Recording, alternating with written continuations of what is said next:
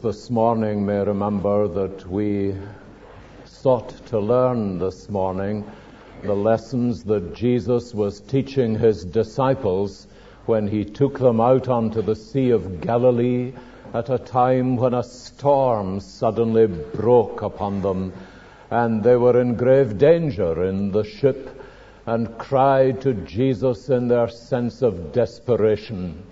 And Jesus rebuked them for their lack of faith, and then exercised his authority over the wind and the waves and calmed the sea.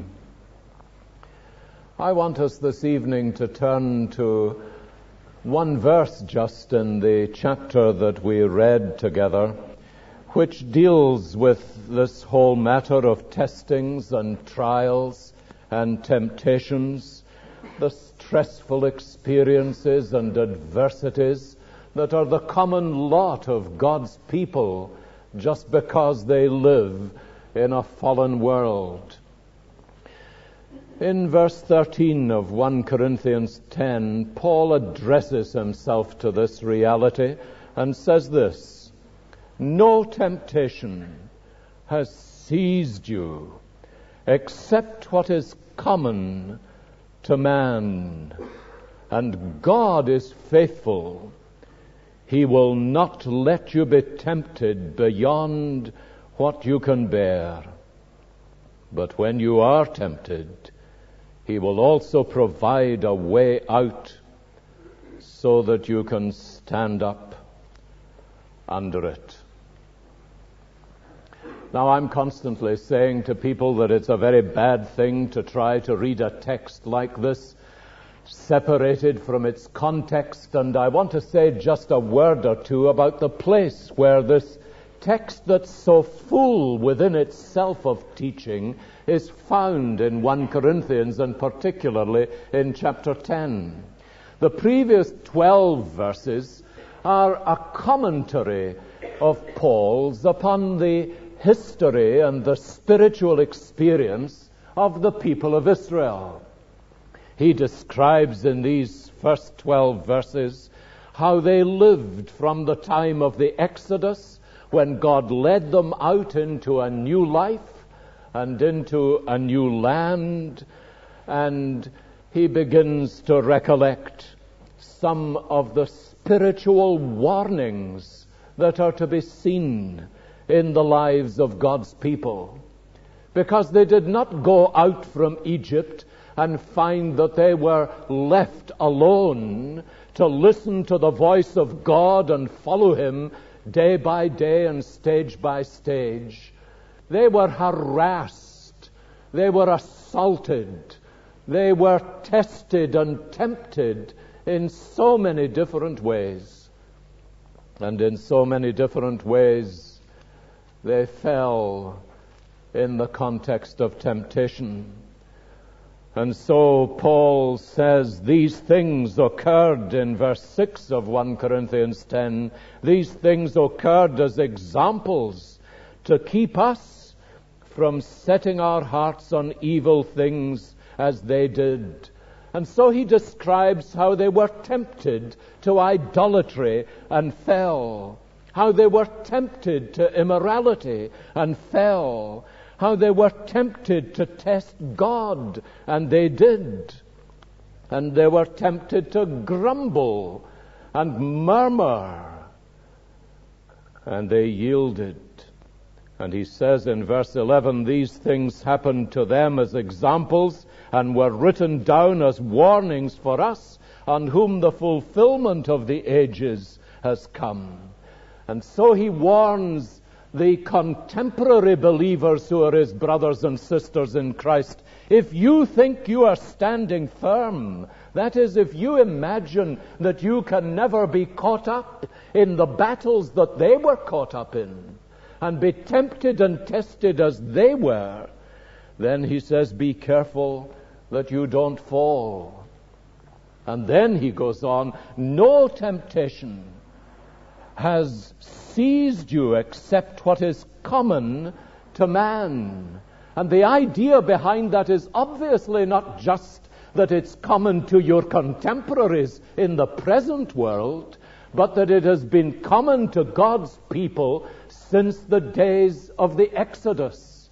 There is a commonness about temptation from the beginning of history, as there is universally throughout the Church of Jesus Christ in this generation. It was Martin Luther, I think, who said, although Martin Luther is credited, I guess, with more sayings about temptation than ever crossed his lips or even his mind, but I think it was Martin Luther who said, the devil has no new temptations in his bag. And that may well be true, and maybe one of the things Paul is meaning when he says, no temptation has seized you, but such as is common to man.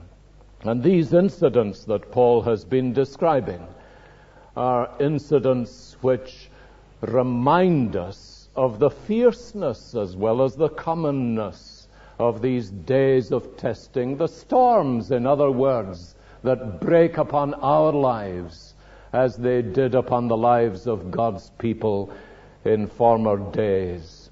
Now, if you look very closely at this 13th verse with me, and I hope you may have your Bible open or are able to look on one, there are three things that it has to say to us. It has something important to say to us about temptation itself. That's the first thing. Secondly, it has something even more important to say to us about God. And thirdly, it has something quite vital for us to say to us about how God provides for the believer in temptation. Something important then, first of all, about temptation. Says Paul, no temptation has seized you except what is common to man. Now, the word that he uses for temptation is not a narrow word. It's one of these words that has a broader application and can be used to mean such things as testing, trial, seduction to evil, but usually has a rather more neutral sense in it. It is the kind of word we would use for the pressures and trials and adversities and troubles that we experience in our Christian life. Whether its outcome is negative or positive depends upon the reaction we have to it. The obvious truth that the Scriptures give us about this word is that God never tempts his people in the sense of soliciting them to sin. The devil never tempts men and women without soliciting them to sin. So that you discover, on the one hand, when God is involved in testing us, in bringing us into circumstances where we are tried or tempted, it is never God's purpose in that temptation to solicit us or persuade us into sin. Correspondingly, it is always the devil's purpose to do that. He may and indeed most certainly will disguise the fact when he is beginning to arouse your interest and attract you to him, as he so frequently does in the disguise of an angel of light. But his purpose is always to lead you into sin, and from sin to bring you to destruction. Now, undoubtedly, there are situations we find ourselves in frequently where both God and Satan are active to turn the circumstances that we are brought into either to spiritual victory and progress and growth and maturity, or to spiritual defeat and impoverishment. The classic case, of course, is Job. He is a man who went through what seemed endless adversity.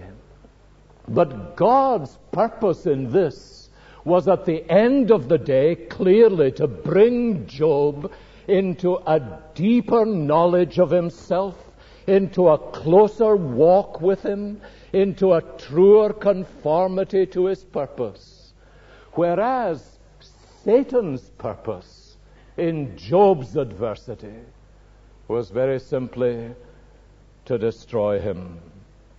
Now, what has Paul to say about temptations or trials in that sense? Well, the first thing that he tells us is really a very important thing for us to learn. It is that these experiences are part of our humanity. The apostle says, no temptation has seized you except what is common to man. And we need that assurance to protect us against, two misunderstandings. One is a misunderstanding about the Christian life in general, and the second is a misunderstanding about our personal life in particular. The general misunderstanding is that children of God, once they are redeemed and brought to faith in Jesus Christ and adopted into his family and given the security that they shall for all eternity be his, may be assured of some kind of insulation or protection from the assaults of the devil, from trials and testings and adversity and trouble of many different kinds. And believing Christians are neither insulated from them, says Paul, nor immune to them. More particularly, I think within the context of this passage, he is saying that from the beginning of the Old Testament history of the people of God, as they were brought up out of the land of Egypt, the testimony of Scripture is that they were in situations which the devil could exploit in all manner of different ways. God's purpose for them was to mature them, to shape them and mold them into a people in whom he could have pleasure. And it is very clear that one of the ways God does this is by bringing us into days when storms break upon our lives. That's the common experience of men and women in the Christian life in every generation. And God is about the business of using tribulation for our spiritual growth. It's to this end that Martin Luther, and I know he really did say this, describes his temptations as his best teachers. That is, the way he learned most was through the pressures and trials of so many different experiences that we would bring into this category. Now, of course, you don't need to go back in history. Is it not true that for most of us, we would be able to testify that there were times in our lives and experiences through which we passed when we would say, although these days were bitter, although they were infinitely painful, although sometimes I felt I was bleeding from 1,000 places, I learned more of God and His grace at that time than probably any other. That's certainly what I find multitudes of people down through the years have said to me. And it is precisely this that Paul is speaking about. He says this is the common lot of God's people. And at the same time, as God has this purpose in view, Christians experience all the forces of the warfare of which the Bible speaks to us, as the devil seeks to loose his arrows against us. That very warfare, God is also able to turn into producing in us muscle and sinew and growth spiritually. Now that's the first thing that's really important. It is a misunderstanding about the Christian life to imagine that we are going to be insulated from or exempt from trials and tribulations of this sort. But there is a more particular and personal matter, and I think that it may be this that Paul is emphasizing. It is that in a sinister kind of way, whenever Christian people are in the midst of trials, stresses, pain, suffering, sorrow, from whatever source they may come, the devil seeks to isolate you. Now think about this and tell me whether it is not true. He seeks to isolate you from the rest of God's people and to tell you the lie that nobody has ever gone through this kind of thing before in the Christian church or amongst God's people. That you are either worse than any other Christian could be, and that's why you're experiencing this, or you are not a child of God at all, and that's why you are experiencing this, but he seeks to isolate you. Sometimes he succeeds in making that isolation actually physical. So that many people I know have said to me, "Oh, I have been unable to assemble with God's people and gather with them because you don't know my heart, but I'm too evil to join with them. I feel utterly unfit. And what's the point anyway? God seems to be 1,000 miles away from me." And they stop gathering with God's people. They are isolated physically as well as having this sense of being isolated spiritually. And in the aftermath of failure, isn't this what happens? The devil comes and says, "Well, you've really done it now. There is no other Christian believer who would ever have done that, or thought this, or whatever." Now, I can guarantee you that this is true, because you just need to sit down with some beleaguered Christian believer and listen to their story and then say to them, if it is true, and it often will be, "I have experienced exactly the same kind of thing. I have gone through exactly the same kind of misery that you are going through." And you see the jaw dropping. They say, "You haven't." And then gradually there is a lightening of the whole countenance of such a person. And the reason for that is they have believed that they were isolated cases. Now Paul says, "There is no temptation that has seized you except what is common to man." Now, this, of course, is something that is writ large for us, as it were, when we discover that our Lord Jesus Christ himself took our flesh in order that he might enter into our temptations.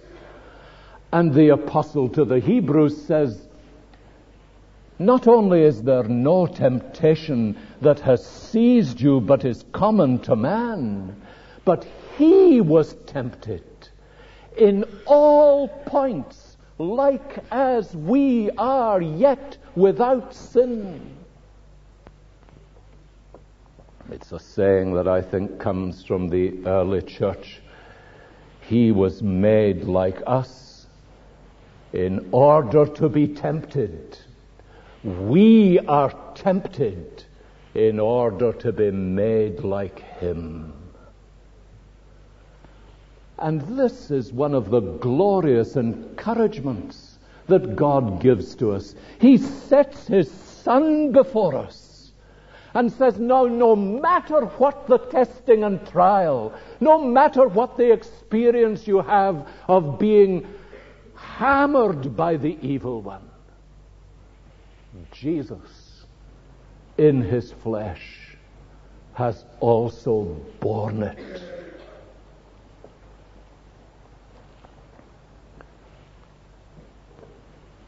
So, says the apostle, there is no temptation that has seized you except what is common to man.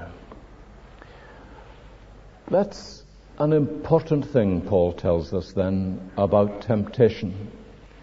But there is something yet more important that he tells us about God.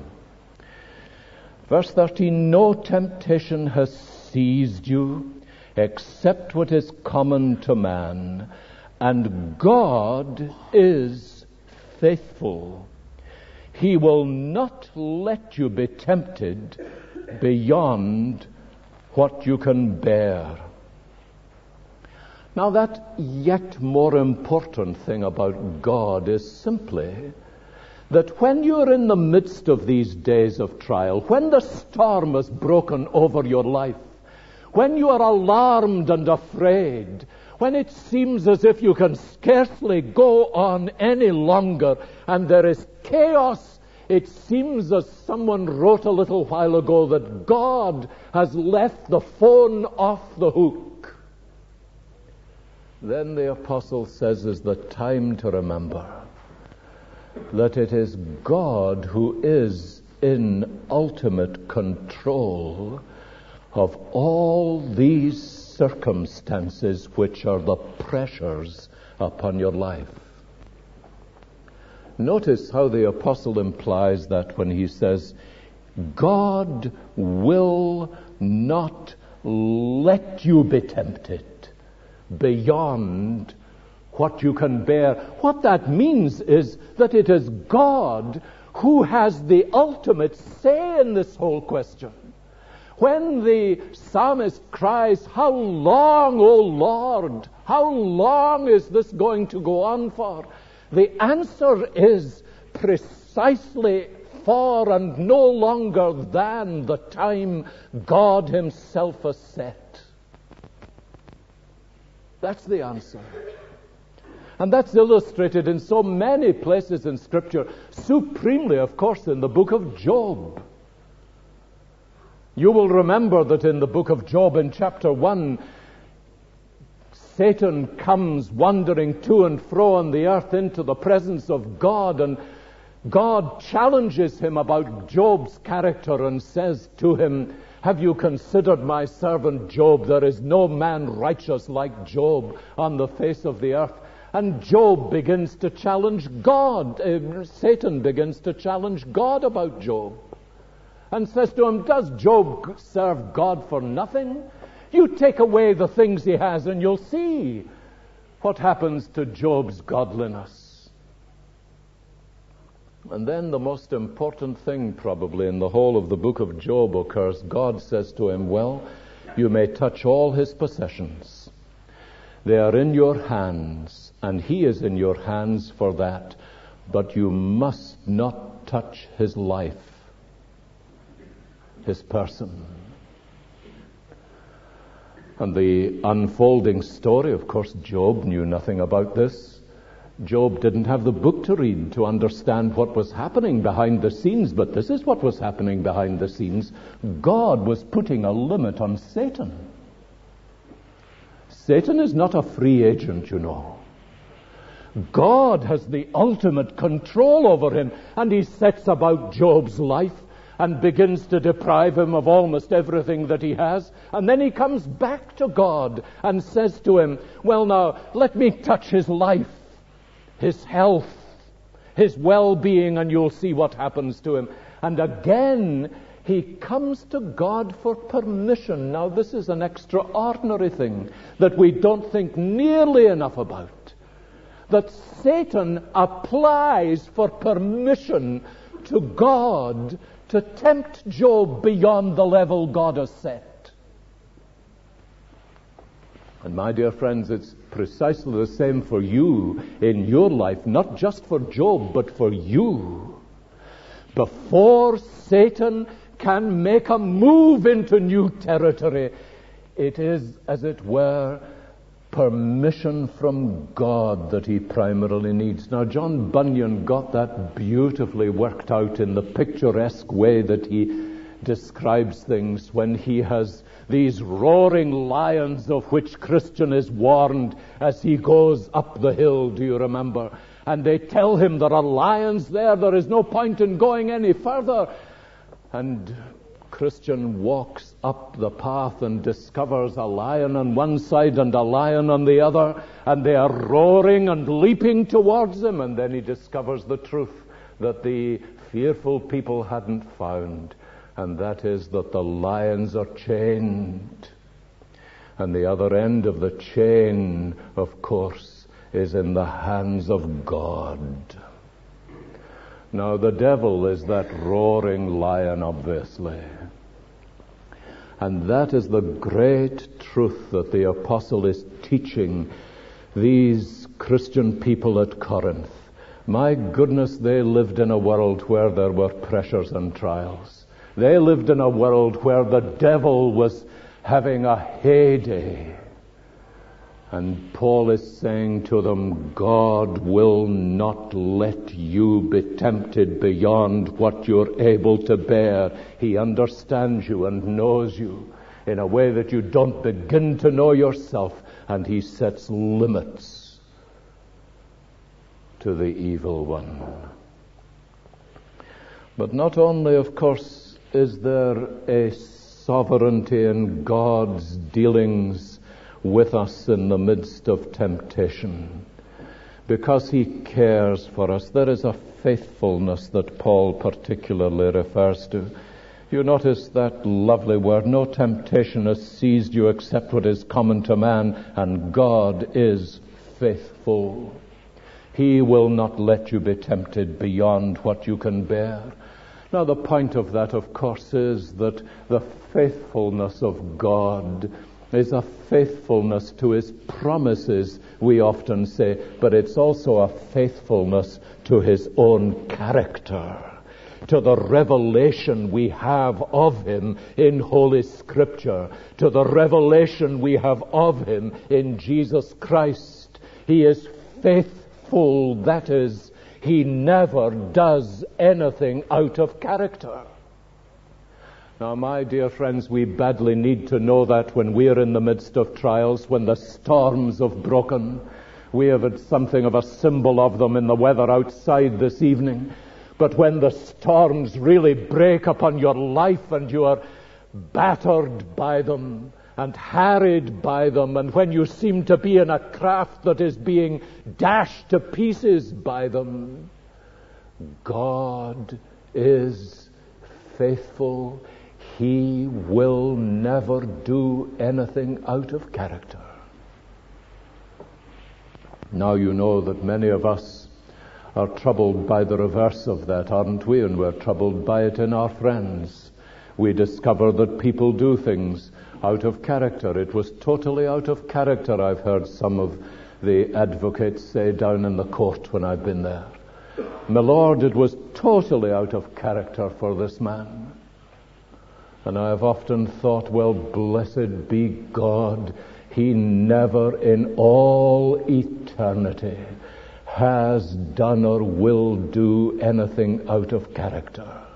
All that we know of him in Jesus Christ, in his perfect love for us, in his changeless grace, in his constant mercy new every morning to us, in the tenderness with which he deals with his children, he is faithful to his character. And therefore, He will not let this go on any longer than in His perfect wisdom He sees.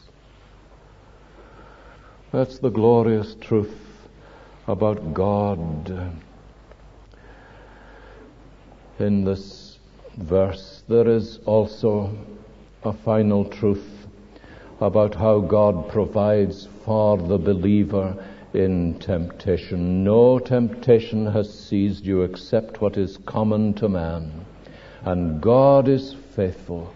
He will not let you be tempted beyond what you can bear. Now, what does He therefore do? Well, here is how.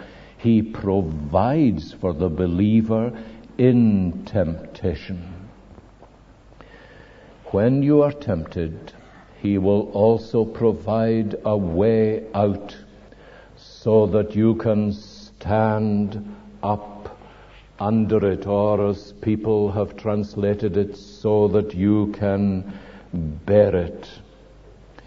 Someone has written the imagery as that of an army which is trapped in the mountains, which escapes from an impossible situation through a hidden mountain pass, and you can see that. A simpler and more modern illustration you can find if you're ever in Greece in the modern world and you're in a hotel. You will discover that where it says above the doors in our country, exit, places where you go if there is a fire, when there is trouble, that's where you escape. In Greece you will find the word ekbasis. That's exactly the word that Paul uses, a way of escape. And he says what God provides is a way of escape. Now, I think even more than this mountain pass with the hidden exit, what he is really thinking about is colored by what he has just been speaking about. I think he is really thinking about the children of Israel coming out of Egypt. And even as they came out of Egypt, it was in the process of the Exodus that they suddenly discovered they were not left alone to rejoice in the God of the Passover. They were being pursued by Pharaoh's army. And as they discovered the sound of the hooves behind them, and they were being rushed towards the Red Sea. So behind them were the Egyptians, in front of them was the Red Sea, and there seemed to be no way of escape. But now God provided a way of escape for them. And what he did was to bring Moses with the authority of God in his rod, and the Red Sea split open, and God provided a way out for them. But of course there was another way of escape. Let me point out to you. The other way of escape was by going back to Egypt. They could have turned round and held up the white flag and said, well, we're coming back. We've decided it's not worth it. We're returning. But God provided the way through the sea. And the people of God, when they took his way, found that they were delivered out of all their pressures. Now, that I think is what Paul is saying to us. The way out will not mean avoiding a difficult situation. He says he will provide a way out so that you can stand up under it. So God provides the way out. It must have been really an extraordinarily difficult thing for them to wait until God opened that way of escape. Just as I am sure it must have been such a difficult thing for these disciples on the Sea of Galilee to sit there and wait until Jesus showed them how he was going to deliver them from that storm. I reckon most of us would have been amongst those who cried out to him, Lord, we are perishing. Are you going to do nothing? Do you not care? But the great issue is, you see, whether we are ready to trust him and to go through days of testing his way. There's a marvelous verse in the book of Job, and with this I finish. And in this hot atmosphere, I'm grateful for the way you have been able to pay attention. Most of you. There is a marvelous, marvelous verse in the book of Job where Job is tested sorely with all manner of trials. Even his wife has said to him, curse God and die. Take your own way of escape. And Job says, though he slay me, yet will I trust him. That's the way to go through temptation and testing and trial. The apostle had it in the midst of the storm in the book of Acts. I believe God, he says, that it shall be as he said to me. May God help us to be that kind of people. Let us pray together.